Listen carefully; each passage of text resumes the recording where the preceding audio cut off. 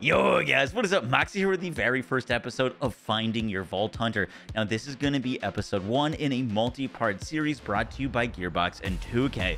Now this series is going to be talking about all of the different Vault Hunters in all of the different Borderlands games and breaking down which ones you may want to play, talking about what they're good at, what their synergies are. If you did not know, Vault Hunters are the playable characters that you pick at the start of your journey in each Borderlands game, so they have pretty significant impact on your playthrough, and I want to talk about, through my personal experiences, which ones you may like. I've been playing the Borderlands franchise for probably over 10,000 hours in total. I've been playing this series since I was a kid, and in this series I'm going to be talking about not only which Vault Hunters you may like, but also the ones that I've enjoyed playing the most and the synergies that I like using on them. I hope you guys enjoy episode 1 of this multi-part series. Let's get right into it.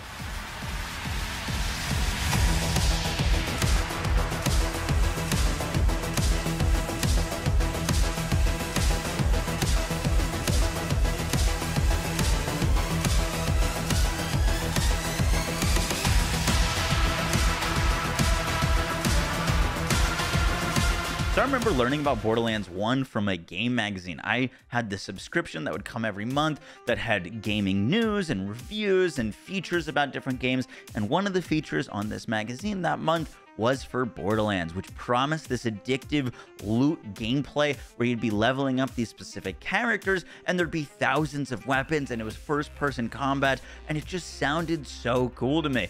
It was kind of my thing at the time that I really liked shooting games, and I also really liked games that had good character progression, and Borderlands really nails that character progression. It's probably why I have so many hours in the franchise as a whole, is because that feeling of starting with nothing and then working your way up to legendary weapons with crazy skills is just so satisfying. Now, I waited and waited for Borderlands to finally arrive, and then once I booted up the game, I was met with the big decision of what Vault Hunter did I want to play. Now, there's 4 playable characters in Borderlands 1, and some of them have more synergies with pistols, some of them have more synergies with SMGs, close range, long range. However, the cool thing about Borderlands is you can really play these characters how you want. Just because it has a shotgun skill doesn't mean you need to use it. You can kind of tailor make these characters to your own playstyle, but I want to walk you through how these characters synergize with different things and their different abilities. Now, the first playable Vault Hunter we're going to talk about is Roland. Roland is the soldier class in Borderlands 1, and his action skill is the Scorpio turret. This allows you to deploy a turret that will fight alongside you while you're fighting enemies. And as you progress Roland down the skill tree, you can add really awesome abilities to trick out this turret. For example, you can add guided missiles to the turret so that it'll deploy missiles while it's fighting enemies. You can make the turret call in supply drops so that the turret will bring down ammo and grenades to refill for you and your teammates. And Roland's got a lot of healing and run and gun synergies. If you're looking for that combat medic kind of playstyle where you can support your teammates and yourself with your turret and be using guns a lot, Roland's going to be a great choice for you. Next up, there was Mordecai. Now, Mordecai is the hunter class in Borderlands 1, and he's got a ton of synergies with range damage, particularly sniper rifles and pistols. And Mordecai, what he really brings that's unique to the table is his action skill, Bloodwing.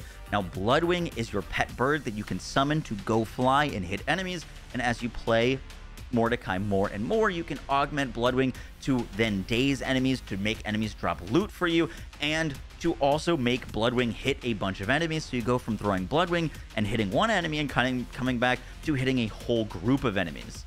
Mordecai also has a gunslinger skill tree and a sniper skill tree that make him really adept with long-range weapons. You've got the trespass skill, which allows your bullets to bypass enemy shields, making them much easier to one-shot. And to pair with that, you also have the relentless skill, which allows Mordecai shots to have a chance to deal killer shot damage to basically double the damage. So now you've got high damage shots that are bypassing shield. Next up, there was Brick the Berserker. Now, Brick is the tankiest character and also the most up-in-your-face character. If you like close combat, Brick is going to be the character for you. Now, Brick's signature ability, his action skill, is Berserk, which allows you to go into this rage mode where you're going to be dealing increased melee damage. While Berserk is active, you're going to get damage resistance and health regeneration, so enemies are going to have a really hard time killing you, and you can just run at enemies with your fists, clobbering them. Brick's Brawler tree really enforces that melee close range playstyle, giving you skills like Sting Like a Bee, which allow your punches while Berserk is active to dash you towards enemies, so you're just zipping through the battlefield, punching everything. Then you can get blood support so that when you melee something and kill them, you're actually going to get health back, and then you can get more melee damage increases. The tank skill tree for Brick does exactly that, turns him into a tank, giving you tons of shield regeneration, damage reduction, and just make you all around harder to kill. And then Brick's Blaster tree makes Brick really synergistic with explosive weapons, giving you increased explosive damage, increasing your magazine size with Launcher, and Master Blaster allows whenever you kill an enemy, you get increased fire rate and launcher ammo regen, which allows Brick to use rocket launchers and continuously shooting them, where other Vault Hunters would run out of ammo very quickly. Brick can deal tons of damage with those rocket launchers and then get ammo back so you can keep using them. The next playable character is Lilith the Siren. Now, Lilith is my most played character. She's the character that I have the most time on, and Lilith in Borderlands 1 is a Siren.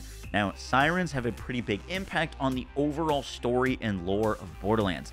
Sirens are individuals that have incredible and mysterious powers, and they're distinguished by the elaborate tattoos that they have on their bodies. The thing that makes Sirens so interesting is that only 6 Sirens can exist at a time, and when a Siren dies, their power passes on to another individual. Sirens are very important to the story of Borderlands, but I don't want to get into that right now. But Lilith being a Siren is very important, not only for you to know in terms of playing her, but also in terms of the general background and story of how these Borderlands games function.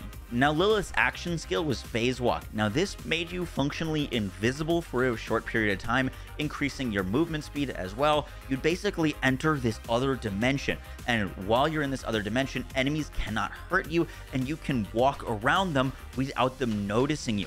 When you end Phase Walk, you're going to be creating a blast around your enemies, and I used it when I was playing as a way to reposition around enemies. If I got swarmed by a bunch of enemies and I needed to reload, or I was getting low health, boom, Phase Walk into another dimension, and then I could get around my enemies, get up to a point of interest to shoot at them from afar, or even get ready and pull out a shotgun to blast them as soon as I come out of the Phase Walk. It was a very dynamic action skill that I really enjoyed playing.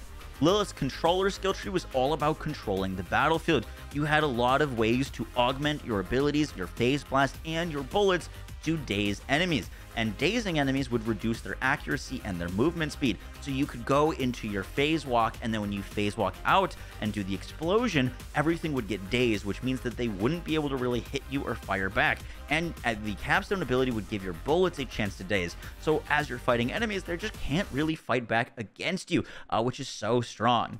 Now, Lilith's elemental skill tree focused on giving her access to all of the elements, and the element system is one of my favorite things in Borderlands. It's why I really enjoyed Lilith so much, is because I love the shock, fire, and corrosive elements. These are elements that will do different amounts of damage to different enemy defenses, where you've got shock dealing more damage to shields, and the elemental effects I just found really cool. They do all these damage numbers, they can light enemies on fire, and it was just something that I really enjoyed seeing. Now, Lilith's elemental skill tree allows your melee damage to deal bonus corrosive damage. When you Phase Walk out, you can deal massive shock damage, and Lilith's Phoenix skill, whenever you kill an enemy, you have a chance to not consume ammo, and you deal fire damage to all your nearby enemies. You'd become the Phoenix, where everything around you is getting corroded, lighted on fire, and ignited, and it was just so satisfying to play. And lastly, there was Lilith's Assassin skill tree, which increased your melee damage, so when you went into Phase Walk, you could sneak up behind enemies and punch them and hit them really hard, and also increased your bullet damage and bullet speed so that you could be hitting enemies with your SMGs better, and Lilith had a lot of synergies with SMGs, which we're about to talk about right now. I like to pair this with the Combustion Hellfire.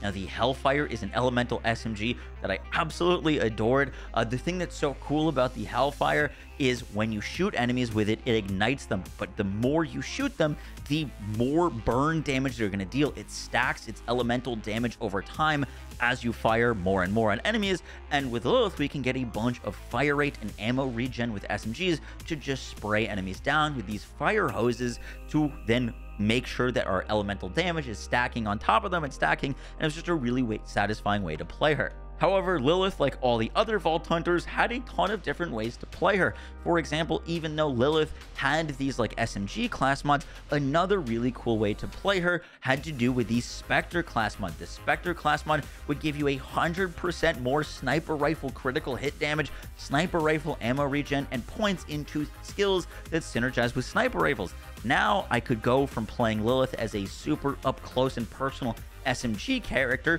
to, instead of, I would now use my phase walk to get away from enemies, distance myself from enemies, and set up really high damage shots with my sniper rifles so that I could take out enemies from a distance. You're going to see this kind of holds true for all of the characters.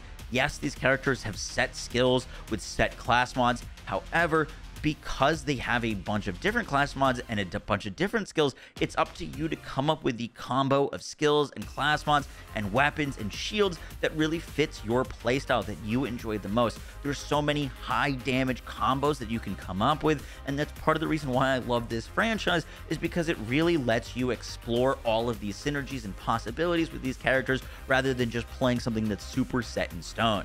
That is going to do it for the first episode of Finding Your Vault Hunter. You really can't go wrong with any of the characters in Borderlands 1. All of them bring something new to the table. You've got Lilith, who's kind of that close range elemental style. You've got Mordecai, who's that more ranged sniper style. You've got Brick, who's that close range melee in your face style. And you've got Roland, who's kind of that mid-range support medic character. Now, all of these are going to be really good, and the choice is now up to you. I hope you guys enjoyed the video. Stay tuned for episode 2 of Finding Your Vault Hunter, where we're going to be diving into Borderlands 2, one of my favorite games in the franchise personally.